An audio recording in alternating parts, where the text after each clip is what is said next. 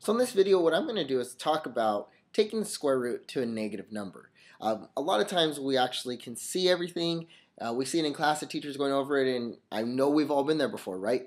We're in class, we're sitting there, we get it, and then automatically when we get home, it's like everything just left our mind. We can look at our notes, we can do whatever it is.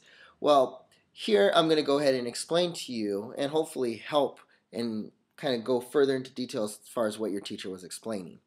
So when we're taking the square root to a negative number, I want to show you this example because, to be honest with you, I hate them. But I have to do it because this is probably what you've seen before.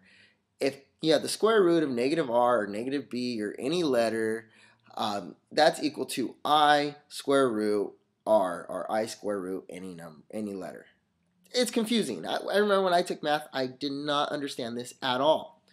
But in layman terms, what this is actually saying is whenever there's a negative inside of a square root, you just take out a letter I. Remember that. Whenever there's a negative inside of a square root, just take out the letter I.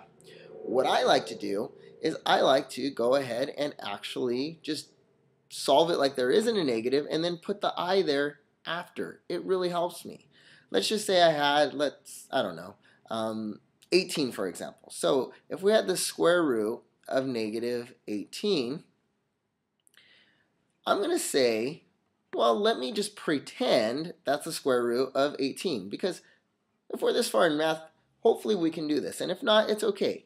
Math isn't an easy subject, but it teaches us to break it down. We have 2 times 9, and then that would break down to 2 times 3 times 3, and let's put our little multiplication signs in here.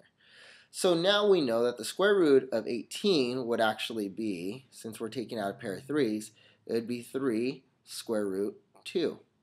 Well, remember what I said. All you have to do, again, all you have to do is pretend like it's the square root of 18 versus negative 18, but at the end, just throw an I in there.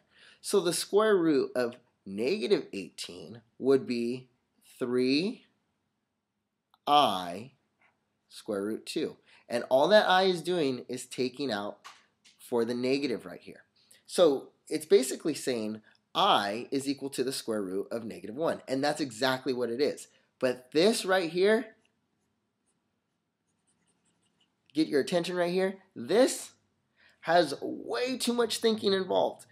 Just remember that when you see a negative, you take out the letter I.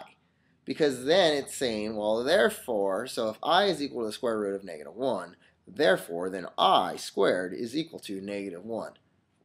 Okay, I got it. I get it now. Doesn't matter. What I want to know is what I do with this negative. And the tip is to take out the letter I right here. That's what you need to know. So then you say, well, okay, what happens if it's the square root of negative 9?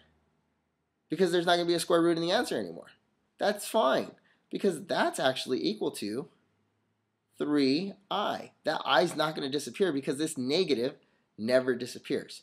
Always remember that. Now, I'm going to also make a video on what happens when we square I, just so you guys get a better idea of that.